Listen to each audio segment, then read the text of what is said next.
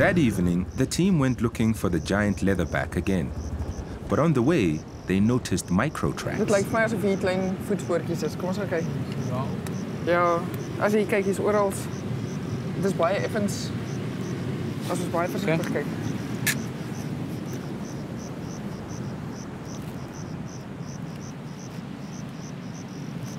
Dit lijkt toch weer spoorkrappen was. Zo kom eens kijken. Je kan oral zo spoortjes zien. Wees voorzichtig. Ah! They've just missed the hatchlings. Je kunt zien waar hier allemaal uitgeklimmerd en de voetsporen hier afgaan. As they start digging to see what remains in the nest, they notice a casualty nearby.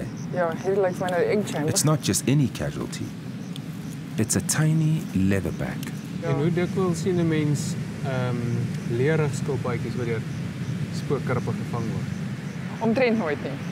Dit is de eerste keer dat ik het zie. Regtig? Dit is de eerste keer, ja. Kareetskilpaadjies algemeen, want hulle is heel wat kleiner.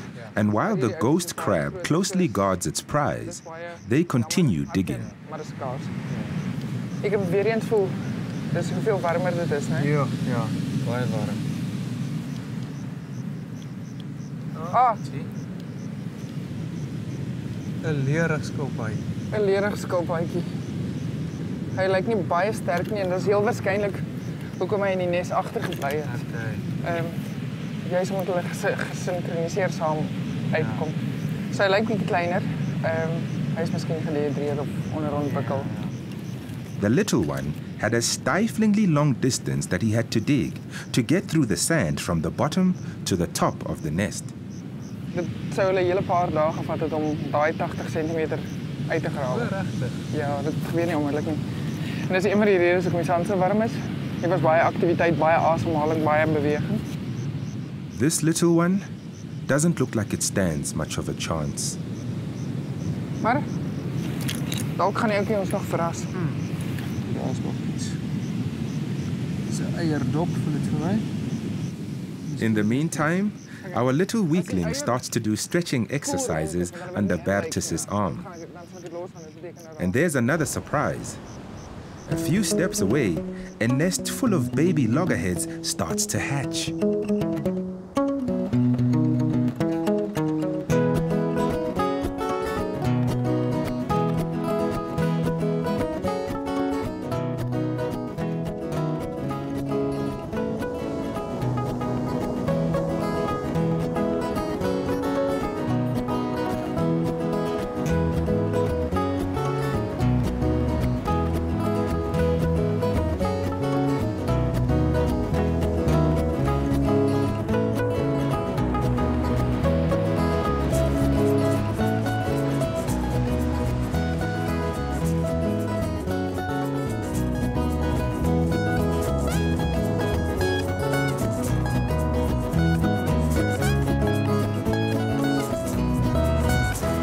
With the wind picking up, they dress warmly and drive south.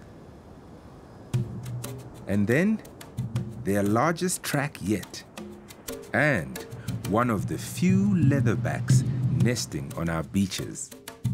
Their timing is perfect. She's busy digging her egg chamber.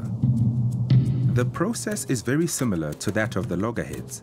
She excavates a hole in the same way, just much deeper. That is what made researchers think that the temperature inside the leatherback nests may be cooler than in the shallower loggerhead nests. A cooler nest would mean more males developing and therefore less females returning to lay eggs. But so far research has shown that both loggerhead and leatherback turtles produce almost the same percentage of females. This still doesn't explain why there are so many less leatherbacks than loggerheads. This leatherback is covered with barnacles. She also has gooseneck barnacles that only occur in the deep ocean far away from the coast. While she's covering the nest, Bertus looks into her eyes and wishes she could tell him what happens to her thousands of relatives that never return to the beach. Je kunt zien, anders as die kareetskilpaai waarmee ons gewerkt hebben, ja. Is hier die levendige vel. Soos glad. Dit voelt soos rubber. Ja. En maar my favorite gedeelte is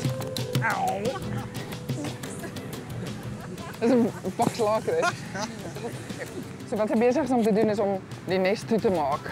So dit is om al die roofdiere te vernyk. Mense kan nie sien waar die nes hier so is nie. Ja. Maar jy moet oppas vir flippers. Okay. Menigte wetenskaplike het al voorheen gevlieg. She finishes her work for the evening and is definitely not going to hang around for them to finish theirs. Wyte is 1.071. Okay. Ek kan weer kom help. Ja. As hy jou voete so beweeg, kan jy vir my daai ja, asseblief. MZ, so ek sê kom van Mosambiek af. 1822. 1821. Okay. Whilst loggerheads mostly stay close to the coast, leatherbacks are absolute world travelers and cross the deepest oceans. So hier kan mense 'n bietjie perspektief kry van net hoe groot is hierdie leerrugskilpad. Sy was 1,5 meter lank, wat nie die grootste is nie. Maar as ek hier in haar spore lê, sover as wat ek my arms uitstrek, haar flippers strek nog verder as dit. Their teardrop-shaped bodies are specially designed to propel them through the water as quick as a flash, even faster than a black mamba can move.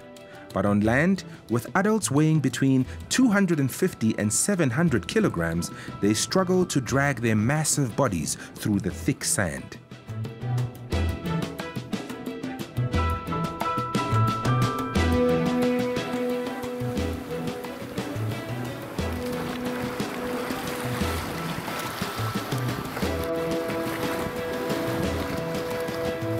What then have the researchers concluded after collecting all of this data? Why have leatherback numbers failed to increase for over 35 years? We've seen that the nesting beaches are really one of the greatest incubators that we have. So if it's not on the beach, then we have to look offshore.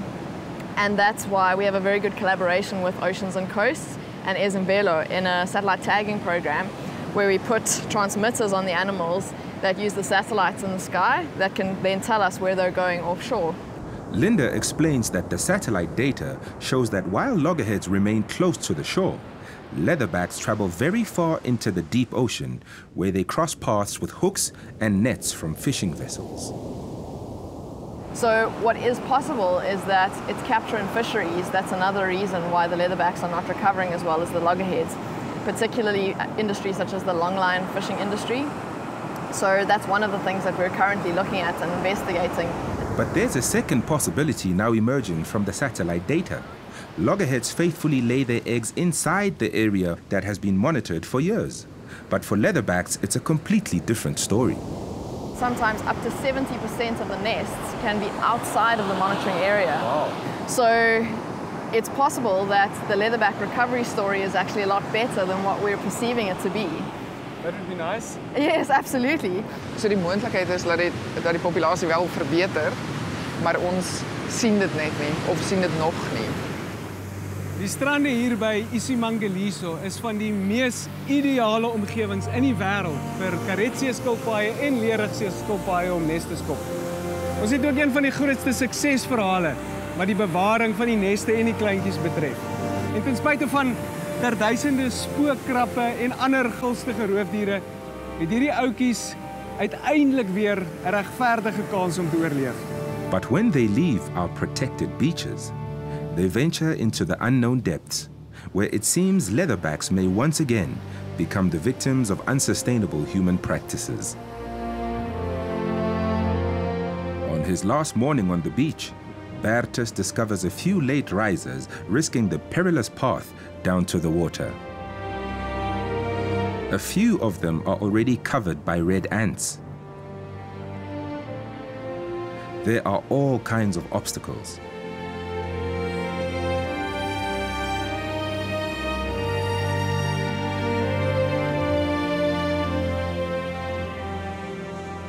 And the incessant ghost crabs they have to evade.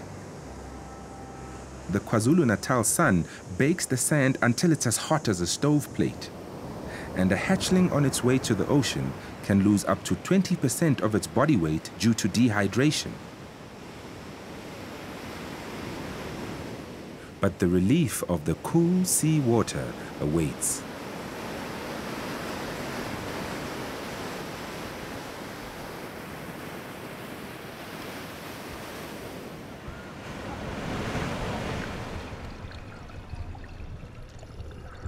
They paddle furiously to get through the surf.